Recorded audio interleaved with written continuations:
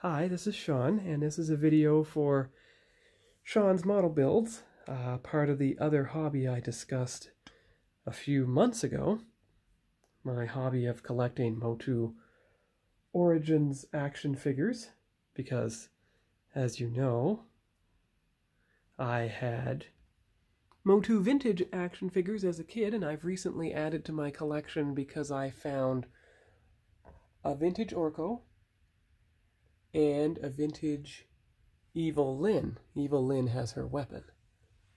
So I decided that I'm going to create some more room on my shelves by opening up a few MOTU Origins figures. And I figured I would start with He-Man, Skeletor, and their two respective steeds, BattleCat and Panthor. I will keep the boxes, of course, you know, to put the figures, them back in.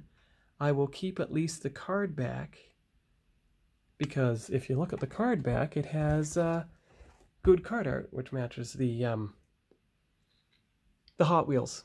So I'm going to open up the first figure carefully to preserve the card back, and I'll be right back with that. Alright, I'm back. I ran into a little snag. The X-Acto blade knife keeps separating, so I'm going to have to turn to the cheese knife and see if that'll cut it free of the card back successfully. So I'm going to tilt the camera here.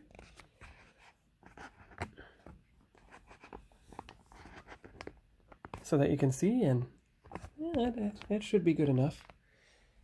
Alright, here we go. I'm going to make sure to cut away from me, of course. Don't want to damage the comic.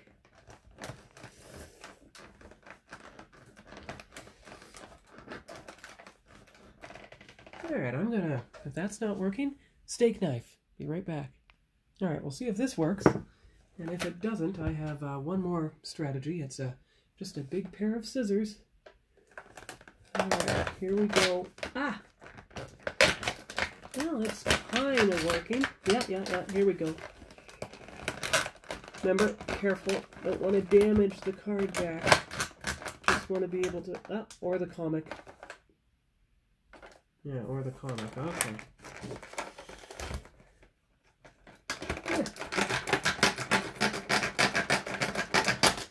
There we go. That's better. Getting somewhere now.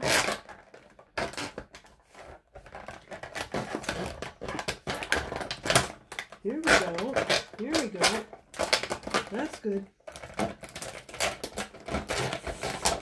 That way you don't damage the card back. There. There we go. Just a little trim here. Little separation anxiety the figures having. Surprise. There we go. There we go. Okay, so we don't want to keep the plastic. Here's the comic, which is still somewhat trapped. So that's where I'm going to get the scissors to slide the comic out so it doesn't get damaged, and I'll be right back. Alright, I'm back. Just a little trimming with the tiny scissors, carefully. Just like trimming model decals, that's what this is like. Here we go. See? Actually, I'm going to turn it so the outer edge faces away from the comic, so it doesn't accidentally cut it. There we go. There we go. Okay. There. That's that section. Then we have to go here.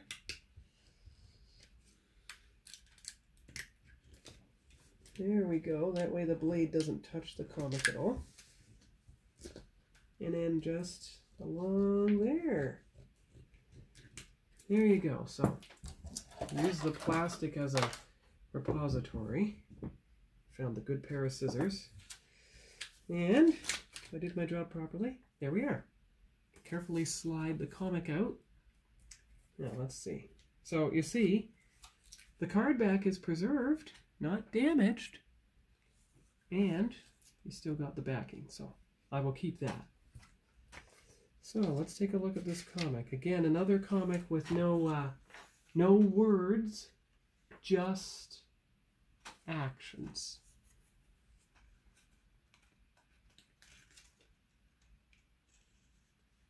It's pretty good.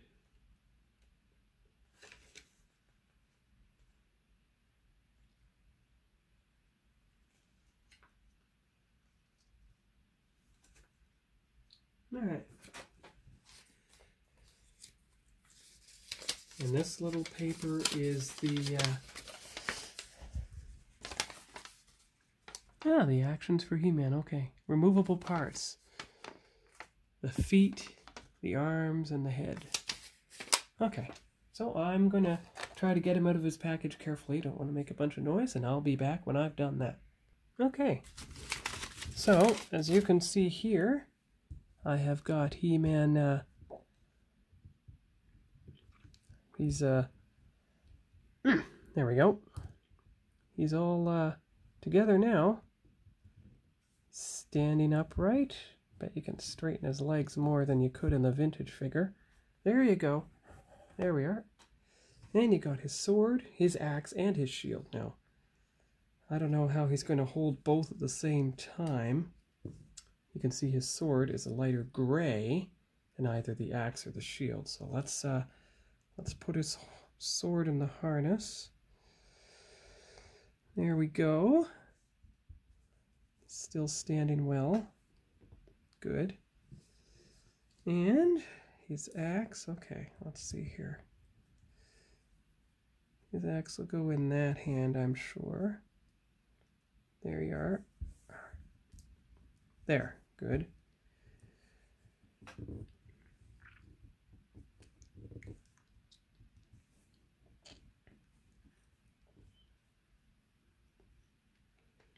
Now, should be able to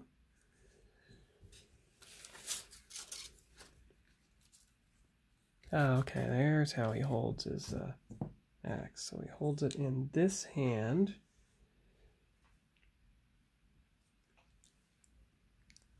So that it can fit on his forearm. Good. There we go. So there we are. There is He-Man holding his axe and his sword. I mean his axe and his shield with his sword in the back. Okay, so that's He-Man. That took a bit longer than I thought, but at least I got the general procedure down. Now the good news is I already took BattleCat out of his box once before, so that'll be relatively easier. So I'll get him out, put He-Man on him, and I'll be back with that. Okay, so there we go. We have He-Man on BattleCat, somewhat mimicking the pose on the card. Not exactly. But at least he's on there. And so I will unpackage Skeletor next. You can see Skeletor here. His card's unpunched, so that's another reason to keep the card. So I'll do that, and I'll be back. Alright, so I got the Skeletor figure out. Here we go. Got the comic free relatively easily. At first glance, I think it's the exact same comic as before. So no real difference in that one. Except this one is labeled. The Skeletor comic is labeled with a title. Still doesn't have a... Yeah, I'm going to have to be a bit more careful getting the comics out. But these ones don't have any words yet, so that's no problem there. Alright, now to get him out of his package here. Get his accessories out first.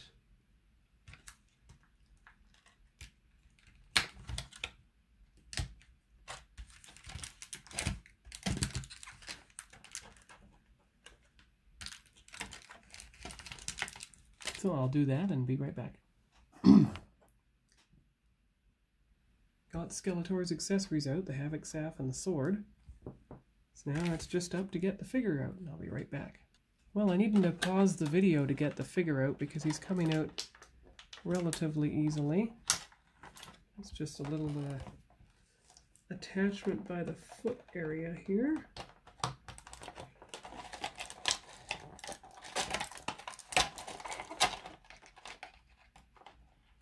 There one. There the second. There you go. There you go. Got him out.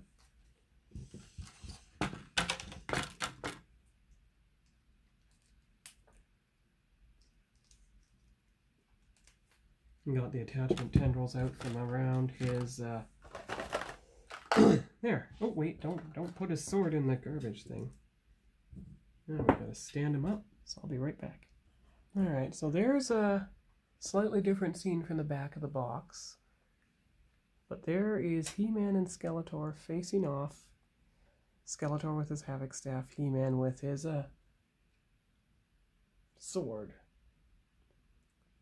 So I will put those two figures up on the shelf, and I'll be right back with his mount. Okay, so I got Panthor out of his box. So we'll see if we can get his feet right so that, I'll have to see which one of his legs move, don't we? That leg moves. This leg doesn't move much at all.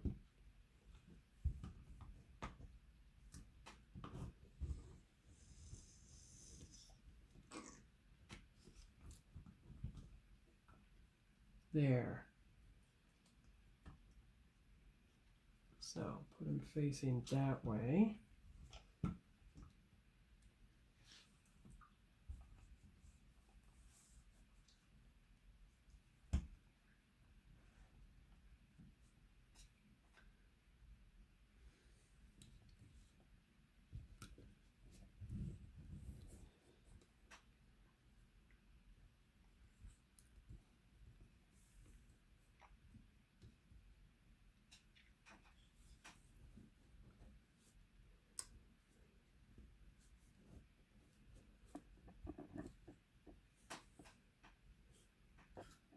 There, that's stable. Okay, here we go. Putting Skeletor on now.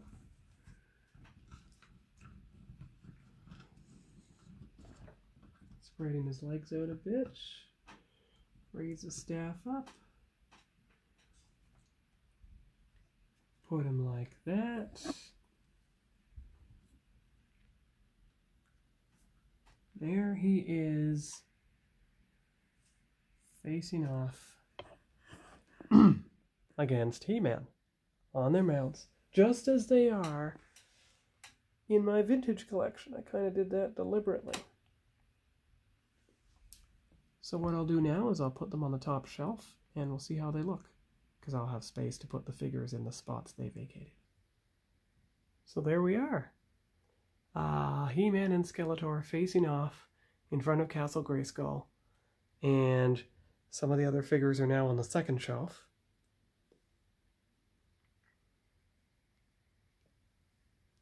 And Prince Adam and his Sky Sled, as well as the He-Man and BattleCat 2-pack,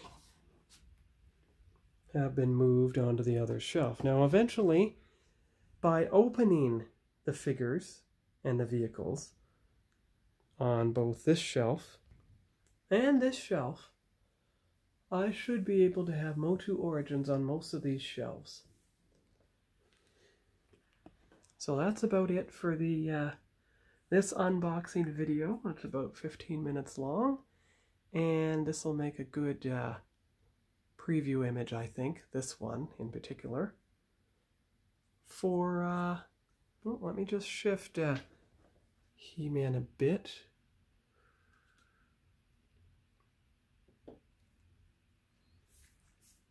There, that should do it. That's more centered for the display. And there they are, facing off on their mounts with Castle Grayskull on the background. So I will post this video. This is going to be to Sean's model builds. I'm going to create a playlist for MOTU Origins, and I'll put it on the Facebook groups as well. So talk to you all later and have a good night.